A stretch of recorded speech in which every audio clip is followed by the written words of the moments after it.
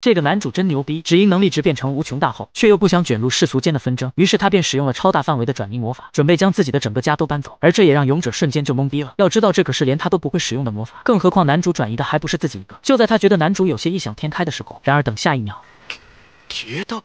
家や畑まで。バカな。こんな広範囲の転移魔法が使えるなんて。勇者様。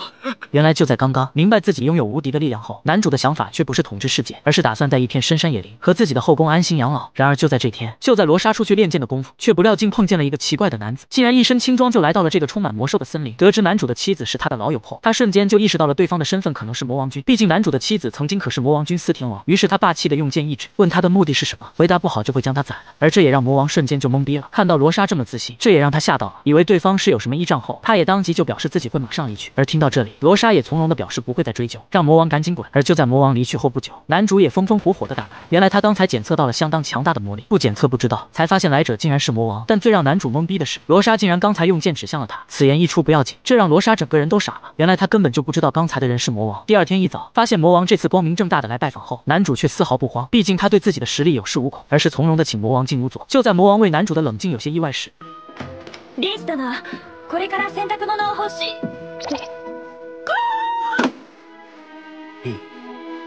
先日はわしの部下が世話になったな。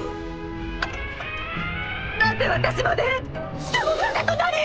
魔王不喜欢拐弯抹角，而是直接就问男主要不要加入魔王军。能轻易就击败他亲信的人绝非常人。听到男主毫不犹豫的拒绝，这却在魔王的意料之中，而是又问男主为什么也不加入人类的军队，反而隐居在这种角落。但男主的回答却很简单，只因他不是这个世界的人类，何况他连为何双方要战争的原因也不清楚。而眼见男主是真的不知道，于是魔王也亲自告诉了男主原因。原来初代魔王和男主一样，同是从异世界而来的一帮人，不过他的目的却是打算统治世界。而当时正好魔族被人类迫害击残，于是在响应号召后，魔族与人类的战争也开始了。而如今的他则是第12代魔王，可时间也会改变一切。虽然作为现任魔王的他无意统治世界，但他却不想将男主这样对魔族具有威胁的战力拱手让给人。而在恢复了真身后，魔王也再次对男主发出了邀请，可这种威压对男主来说却不值一提。再次表示他无意帮助任何人后，魔王也笑了。看来男主也是这样顽强的拒绝了国王的邀请。在担心终于落地后，魔王也打算走人，但这也不意味着他打算放弃。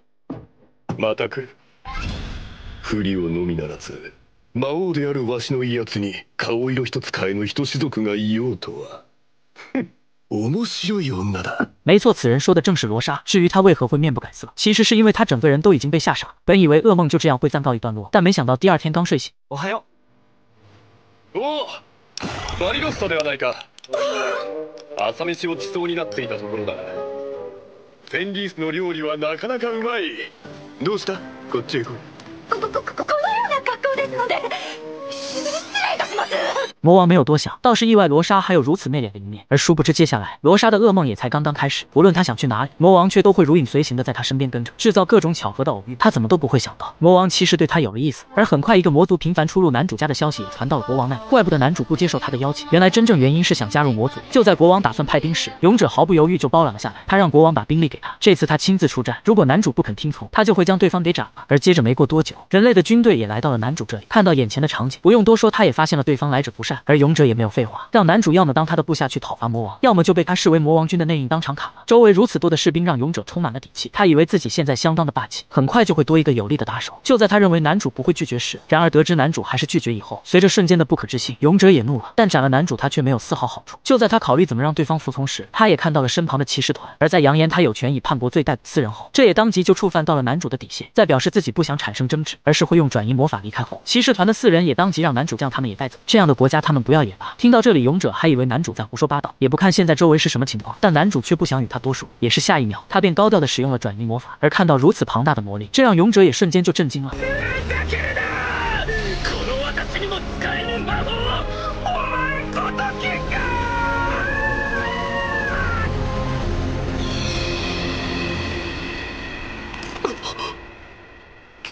消えた？家や畑まで。バカな。こんな広範囲の転移魔法が使えるなんて。但此时却不容多想，很快士兵便告诉勇者他们发现了一个魔族，也正是这段时间与男主经常接触的那位。在果断下令将其抓住以后，魔王本来还不知道发生了什么，但结合周围的场景以后，他也顿时就明白了这些是谁害的。本来他无意与人类为敌，但现在他却忽然改变了主意。下一秒，他便让所有的魔王军听令，向人类的王国发动总攻。在人类震惊的同时，另一边魔王军也收到了消息。